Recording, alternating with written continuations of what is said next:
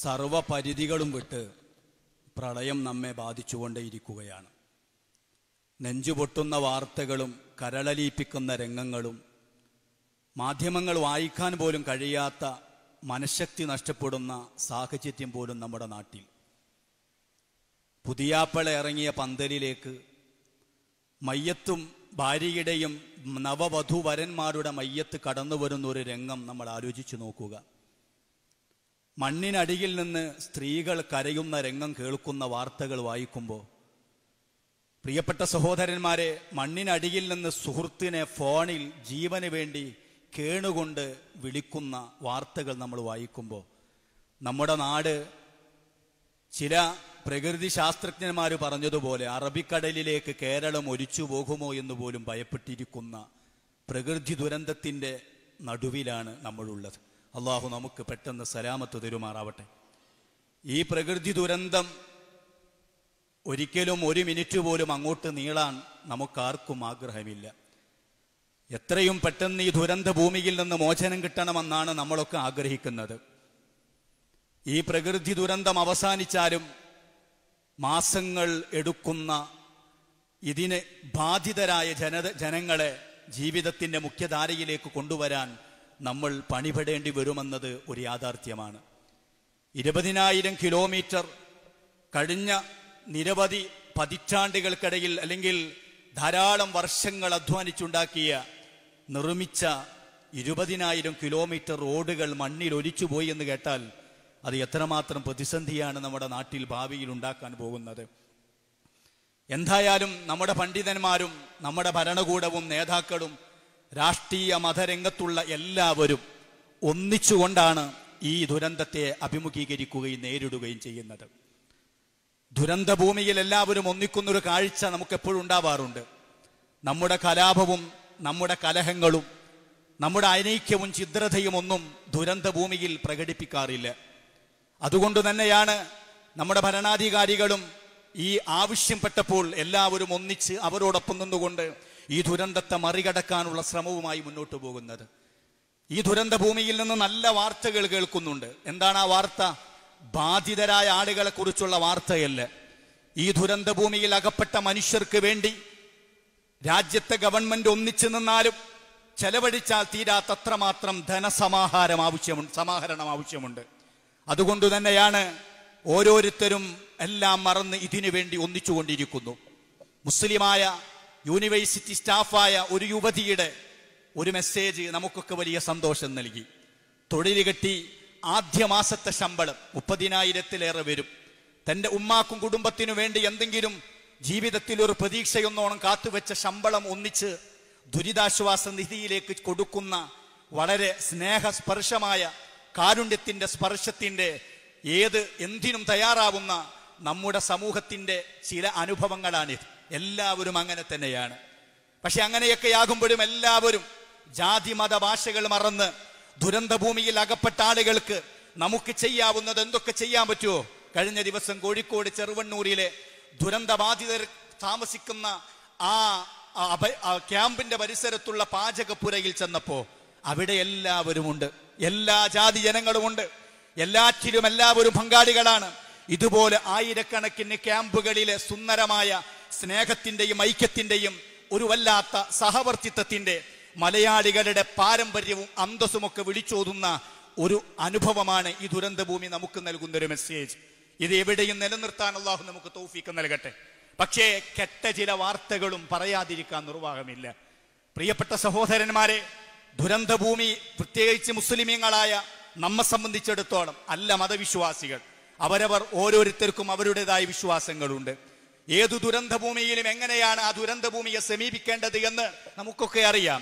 നിരന്തരം പ്രാർത്ഥിക്കുന്നവരും പ്രാർത്ഥന ജീവിതത്തിൽ ഏറ്റവും പ്രധാനപ്പെട്ട പ്രതിസന്ധികളെ വകഞ്ഞു മാറ്റാനുള്ള ആയുധമായി കാണുമ്പോഴും ജീവിതത്തിൽ ഏത് നന്മയും നേടിയെടുക്കാനുള്ള പ്രധാനപ്പെട്ട അടിസ്ഥാനം പ്രാർത്ഥനയാണെന്ന് വിശ്വസിക്കുകയും ചെയ്യുന്ന നമ്മളെല്ലാവരും പ്രാർത്ഥന മുന്നിലും പിന്നിലും വെച്ചുകൊണ്ട് ദുരന്തഭൂമിയിൽ അകപ്പെട്ട ആളുകൾക്ക് വേണ്ടി അധ്വാനിച്ചുകൊണ്ടിരിക്കുമ്പോൾ ഈ പ്രാർത്ഥിച്ചുകൊണ്ട് ദുരന്തഭൂമിയിൽ അകപ്പെട്ട ആളുകൾക്ക് ആശ്വാസം പകരാൻ അല്ല, ബാധിതർ മാത്രമല്ല.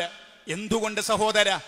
കിഴക്കൻ ഏറനാട് വെള്ളത്തിൽ മുങ്ങിയപ്പോ പടിഞ്ഞാറൻ ഏറനാട് പെടൂല എന്ന് വിചാരിച്ചിരുന്നു. ഇപ്പോൾ എല്ലാം വെള്ളത്തിലായി. അള്ളാഹു നമ്മളെ കാക്കുമാറാവട്ടെ. ബാധിച്ചവർക്കും ബാധിക്കാത്തവർക്കുമൊക്കെ വളരെ ഉപകാരപ്രദമായ പ്രപഞ്ചത്തിന്റെ സിട്ടാവായ അള്ളാഹുവിനോട് പ്രാർത്ഥിക്കുക എന്നൊരു കർമ്മത്തെ ചില ആളുകൾ, ചില മുസ്ലിം നാമധാരികൾ, അവർ ഏത് വർഗത്തിൽപ്പെട്ടവരാണ് എന്ന് ഒരിക്കലും ചിന്തിച്ചിട്ട് പിടുത്തം കിട്ടുന്നില്ല. അവരെ നയിക്കുന്ന വിശ്വാസമേത് എന്ന് മനസ്സിലാവുന്നില്ല. സഹോദരന്മാരെ, മഴയ്ക്ക് വേണ്ടി പ്രാർത്ഥിച്ചവരെയും മഴയുണ്ടായപ്പോൾ അത് നിൽക്കാൻ പ്രാർത്ഥിച്ചവരെയും വിമർശിച്ചുകൊണ്ട് സോഷ്യൽ മാധ്യമങ്ങളിൽ ഒരു വൈറലാകുമെന്ന് പ്രതീക്ഷിച്ച് ചില പോസ്റ്റുകളിടുന്ന ഏതോ വർഗത്തിൽപ്പെട്ട ചില ജന്തുക്കളും നമ്മുടെ നാട്ടിൽ ജീവിക്കുന്നു എന്ന് കേൾക്കുമ്പോൾ വല്ലാത്ത സങ്കടമുണ്ട് സഹോദര. മുസ്ലിം നാമധാരികൾ ചില ആളുകൾ, വളരെ അപൂർവം ചില ആളുകളാണ്, പക്ഷെ ഞാനിത് പറയേണ്ടി വന്നത് എന്തുകൊണ്ടാണ്? എന്താണ് ഇതിന് കാരണം? 10,000-കണക്കിന് ആളുകൾ ഈ വ്യൂസ് നോക്കുന്നത് ഒരിക്കലും പോസിറ്റീവായിട്ടല്ല, നെഗറ്റീവായിട്ടാണ്. ഇവരുടെ ലക്ഷ്യം ഈ വ്യൂസ് മാത്രമാണോ? കഴിഞ്ഞ ആഴ്ചയിൽ ഞാൻ ചിലത് പറഞ്ഞതാണ്. എന്താണ് പറയുന്നത്? മഴയ്ക്ക് വേണ്ടി മഴയില്ലാതിരിക്കുമ്പോൾ കേരളത്തിൽ പല മൊയ്ലിയമാരും തങ്ങന്മാരും ദ്വാരന്നിട്ടുണ്ടത്രേ. മഴ പെയ്തപ്പോഴും ദ്വാരന്ന് മഴ നിർത്തിയ ചരിത്രമുണ്ടത്രേ. ചരിത്രമുണ്ടാവും, അത് നേരത്തെ ഞാൻ പറഞ്ഞിട്ടുണ്ട്. മഹാനായ ഹബീബായ സയ്യിദുനാ മുഹമ്മദ് റസൂലുള്ളാഹി നബി സല്ലല്ലാഹു അലൈഹി വസല്ലം തങ്ങളുടെ കാലം മുതൽ അല്ല, നൂഹ് നബി അലൈഹിസ്സലാമിന്റെ കാലം മുതൽ അല്ല, പൂർവകാല പ്രവാചകന്മാരുടെ മുഴുവനും ചരിത്രത്തിലെ ഒരു പാരമ്പര്യം മാത്രമാണ് കേരളത്തിലും ലോകത്തിന്റെ വിവിധ ഭാഗങ്ങളിലുള്ള തങ്ങന്മാര്, മൊയ്ലിയ മുസ്ലിയാന്മാര് എന്ന് പറയുന്നത്. അവർ സമുദായത്തിന്റെ നേതൃത്വമാണ്, അവർ സമുദായത്തിന്റെ നേതാക്കളാണ്. മഴയില്ലാതിരിക്കുമ്പോ റബ്ബിനോട് പ്രാർത്ഥിച്ചതിന് മാതൃകയാലാണ് മഹാനായ ഹബീബായ സയ്യിദുനാ മുഹമ്മദ് റസൂലുള്ളാഹി. അല്ലെ, മഴയില്ലാതെ വിഷമിച്ചപ്പോ പ്രാർത്ഥിച്ച് മഴ പെയ്യിപ്പിച്ച പാരമ്പര്യം നമുക്കുണ്ട്. മഴ പ്രതിസന്ധി സൃഷ്ടിച്ച് വീടുകൾ തകർത്ത്, റോഡുകൾ തകർത്ത്, വഴികൾ മുടക്കി നാശം വിതച്ചപ്പോൾ അതിനു വേണ്ടിയും പ്രാർത്ഥിക്കാൻ വേണ്ടി അനുയായികൾ വന്ന് യാചിച്ചപ്പോ പ്രാർത്ഥിച്ച് പരിഹരിച്ചു എന്നത് നമുക്ക് വിശ്വസിക്കുന്നതിനൊരു കുഴപ്പവുമില്ല. ഭൗതികവാദികളോട് ഇതൊന്നും പറഞ്ഞു ധരിപ്പിക്കാൻ ഞങ്ങൾക്ക് ആർക്കും സാധിക്കില്ല.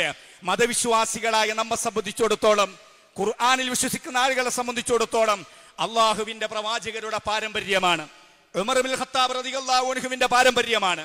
പൂർവകാലത്ത് പൂർവ്വസൂരികളൊക്കെ നടപ്പാക്കി വന്ന വിശുദ്ധ ഖുർആൻ പഠിപ്പിച്ച പ്രതിസന്ധി ഘട്ടത്തിലും എല്ലാ ഘട്ടങ്ങളിലും നമുക്ക് ഉയർത്തിപ്പിടിക്കാൻ പറ്റുന്ന ഒന്ന് ദുആയാണ്.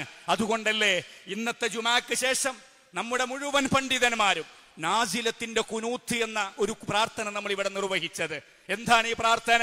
നമുക്കറിയാം, സുബ്ഹിക്ക് ഷാഫിഈ മദ്ഹബുകാർ കുനൂത്ത് ഓതാറുണ്ട്. അതേപോലെ തന്നെ തറാവീഹിന് ശേഷമുള്ള വിത്റിൽ മുസ്ലിമീങ്ങൾ എല്ലാവരും കുനൂത്ത് ഓതാറുണ്ട്. പ്രിയപ്പെട്ട സഹോദരന്മാരെ, വിത്റിൽ അവസാനത്തെ പകുതിക്ക് ശേഷം. എന്നാൽ എല്ലാ നിസ്കാരങ്ങളിലും അവസാനത്തെ റക്അത്തിൽ കുനൂത്ത് ഓതുക എന്ന് പറയുന്നത് സമുദായവും രാജ്യവും ലോകവും അഭിമുഖീകരിക്കുന്ന വിപത്തുകൾ വരുമ്പോഴാണ്. ആ പ്രാർത്ഥനയ്ക്ക് വലിയ പ്രാധാന്യമുണ്ട്, യാതൊരു തർക്കവുമില്ല. അള്ളാഹുവിന്റെ ഹബീബ് സയ്യിദുനാ മുഹമ്മദ് റസൂലുള്ളാഹി നബി സല്ലല്ലാഹു അലൈഹി വസല്ലം നിങ്ങൾ ഉദ്ധരിക്കുന്ന ഒരു വചനമുണ്ട്. ആയിഷ റളിയല്ലാഹു അൻഹ ഉദ്ധരിക്കുന്ന ഹദീസിൽ കാണാം.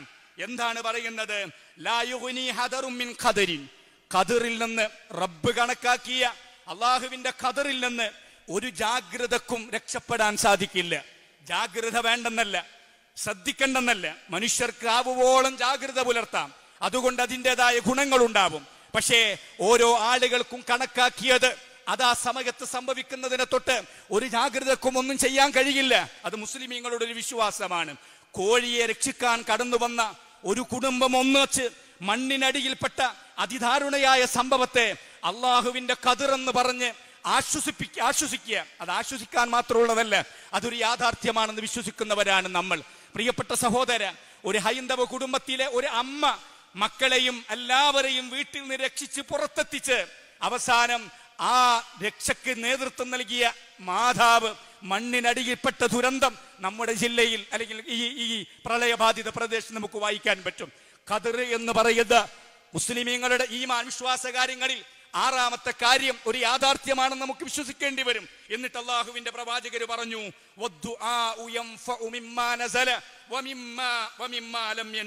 അള്ളാഹുവിന്റെ പ്രവാചകര് പറഞ്ഞു, ഇറങ്ങിയ ഒന്നിൽ നിന്ന് മോചനം കിട്ടാൻ, നമുക്ക് ബാധിച്ച ഒന്നിൽ നിന്ന് മോചനം കിട്ടാനുള്ള വഴി പ്രാർത്ഥനയാണ്. ഇനി ഇറങ്ങാത്ത വലതുമുണ്ടെങ്കിൽ അതിൽ നിന്നും മോചനം കിട്ടാൻ, നമുക്ക് വരാനുള്ള വല്ല വിപത്തുകളിൽ നിന്നും രക്ഷപ്പെടാനുള്ള വഴി അത് പ്രാർത്ഥനയാണ്. എന്നിട്ട് അള്ളാഹുവിന്റെ പ്രവാചകർ പറഞ്ഞതെന്താ?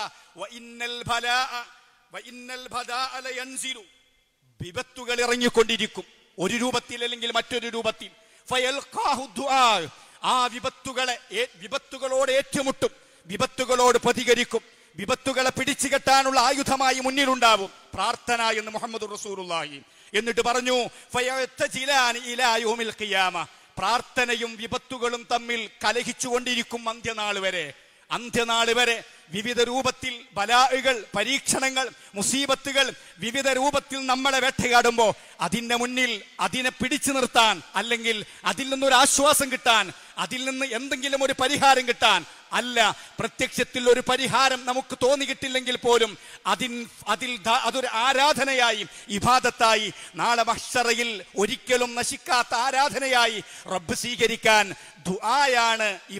ദുആയാണ് ഏറ്റവും നല്ല ആയുധമെന്ന് പഠിപ്പിച്ചു അള്ളാഹുവിന്റെ ഹബീബ് സയ്യിദുനാ മുഹമ്മദ് റസൂലുള്ളാഹി. അതുകൊണ്ട് സുദീർഘമായി ഞാൻ പ്രസംഗിക്കുന്നില്ല. പ്രിയപ്പെട്ട സഹോദരന്മാരെ, ഈ ദുരന്തമുഖത്ത് നിന്ന് ഇനി നമുക്ക് പോകാനുള്ളത് പെരുന്നാളിലേക്കും ഓണത്തിലേക്കുമാണ്. ലോക മുസ്ലിമീങ്ങൾ മുഴുവനും ബലിപെരുന്നാളിന്റെ ആഘോഷത്തിലേക്ക് പോകാൻ പോവുകയാണ്. അതേസമയത്ത് മലയാളികൾ, പ്രത്യേകിച്ച് ഈ രാജ്യത്തെ ഹിന്ദുക്കളായ ആളുകൾ, ഈ കേരളത്തിന്റെ ആഘോഷം എന്നൊക്കെ വിശേഷിപ്പിക്കുന്ന ഓണാഘോഷത്തിലേക്ക് പോകുകയാണ്. ഈ രണ്ട് ആഘോഷങ്ങളും ദുരിതബാധിതർക്ക് വേണ്ടി നീക്കിവെക്കാൻ നമുക്ക് സാധിക്കണം. പെരുന്നാൾ ആഘോഷം നമുക്ക് മാറ്റിവെക്കാൻ കഴിയില്ല. അതേസമയത്ത് പെരുന്നാൾ ബലികർമ്മങ്ങളൊന്നും നമുക്ക് ഒഴിവാക്കാൻ പറ്റൂല. അതൊരു പ്രോത്സാഹിപ്പിക്കപ്പെട്ട കാര്യങ്ങളാണ്. പുതുവസ്ത്രം, നമ്മൾ നല്ല വസ്ത്രങ്ങൾ ധരിച്ചേക്കാം. പക്ഷേ ഇവിടെയൊക്കെ ചെലവ് ചുരുക്കി ഒരു ആഘോഷത്തെ ക്രമീകരിച്ച്, നേരത്തെ മാതൃകകൾ ധാരാളം കണ്ടില്ലേ നമ്മൾ. നമ്മുടെ പെരുന്നാൾ ആഘോഷത്തിന്റെ ചെലവുകൾ ചുരുക്കിയും ക്രമീകരിച്ചും ഈ നമ്മുടെ ഗവൺമെന്റ് പ്രഖ്യാപിച്ച ഫണ്ടുകളെ മാക്സിമം സമ്പന്നമാക്കി കൊടുത്ത് കേരളത്തിന്റെ പഴയകാല പ്രതാപത്തിലേക്ക് നാടിനെ തിരിച്ചു കൊണ്ടുവരാനുള്ള ഒരു ശ്രമമാവട്ടെ. പള്ളികളിലെ പെരുന്നാൾ ജുമഅകളും അതുപോലെ തന്നെ ഓണാഘോഷമടക്കമുള്ള ആഘോഷങ്ങളെയും ആ തലത്തിലേക്ക് ഉപയോഗപ്പെടുത്താൻ നമുക്ക് സാധിക്കേണ്ടതുണ്ട്. അള്ളാഹുവിനോട് നമുക്ക് പ്രാർത്ഥിക്കാം. നമ്മുടെ മുഴുവൻ നേതാക്കളും പ്രാർത്ഥിക്കാൻ വേണ്ടി നമ്മളോട് ആഹ്വാനം ചെയ്തിട്ടുണ്ട്. അർഹമുറാഹിമായ അള്ളാഹുവേ, നമ്മൾ അകപ്പെട്ടുപോയ ദുരിതങ്ങളിൽ നിന്ന് നമുക്ക് നീ മോചനം നൽകണേ റഹ്മാനെ. ഈ ഇതുപോലത്തെ പ്രളയം എല്ലാ ആ സമൂഹത്തിനും, നമ്മുടെ നിർമ്മാണങ്ങൾക്കും, നമ്മുടെ സമ്പത്തിനും, നമ്മുടെ മുതലിനും ജീവനും ബാധിച്ച ഈ പ്രളയവും ദുരന്തവും ഞങ്ങൾ അതൊരു പരീക്ഷണമായി മാത്രമല്ല കാണുന്നത്. നമ്മുടെ ഈ ലോകത്ത് നാം ചെയ്ത തെറ്റുകുറ്റങ്ങളുടെ, പാപങ്ങളുടെ ശിക്ഷയായി പോലും ഞങ്ങൾ കാണുന്നു. പടച്ചവനെ, നീ ഞങ്ങളെ നശിപ്പിക്കല്ല റഹ്മാനെ. പാപങ്ങളും തെറ്റുകളും ചെയ്ത് അഹങ്കാരികളും ധിക്കാരികളുമായി ജീവിച്ച് നിന്നെ മാനിക്കാതെ ജീവിച്ചതിന്റെ പേരിൽ, പ്രകൃതിയെ അതുപോലെ സംരക്ഷിക്കാത്തതിന്റെ പേരിൽ നമ്മളോട് ഈ പ്രകൃതി മുഴുവനും കോപിക്കുന്ന ഒരു അദാബായി വന്ന ഈ ദുരന്തത്തിൽ നിന്ന് ഞങ്ങൾക്ക് നീ മോചനം നൽകണ റഹ്മാനെ. ഞങ്ങൾ എത്ര പാപികളായാലും ഒരു തെറ്റും ചെയ്യാത്ത, ഒരു കുറ്റവും ചെയ്യാത്ത കൊച്ചു കുഞ്ഞുങ്ങളുണ്ടല്ലോ റഹ്മാനെ ഈ ഭൂമിയിൽ. അഥവാ തെറ്റുകുറ്റങ്ങളൊന്നും ചെയ്യാത്ത നാൽക്കാലികളില്ലേ റഹ്മാനെ. അള്ളാഹുവേ, ചെയ്ത പോയ തെറ്റുകളും പാപങ്ങളും പൊറിപ്പിക്കപ്പെട്ട് പ്രായമായി ജീവിക്കുന്ന ധാരാളം വന്യവയോധികന്മാരായ ഉമ്മമാരും ഉമ്മാമമാരും ഉപ്പാപ്പമാരും അതുപോലെ പ്രായമുള്ളവരുമില്ലേ റഹ്മാനെ. ഇവരെയെങ്കിലും, ഇവരോടുള്ള കാരുണ്യം കൊണ്ടെങ്കിലും ഞങ്ങളെ എല്ലാവരെയും ഈ ദുരന്തത്തിൽ നിന്ന്, നമ്മുടെ നാടിനെ, നമ്മുടെ രാജ്യത്ത് നീ മോചിപ്പിക്കണം റഹ്മാനെ. പെരിങ്ങാവിലും ഇടുക്കിയിലും വിവിധ പ്രദേശങ്ങളിലും ഈ ദുരന്തത്തിൽ അകപ്പെട്ടു പോയ മുസ്ലിം കുടുംബങ്ങൾക്ക് ഉഹറവിയായ രക്തസാക്ഷിയുടെ പ്രതിഫലം നൽകണ റഹ്മാനെ.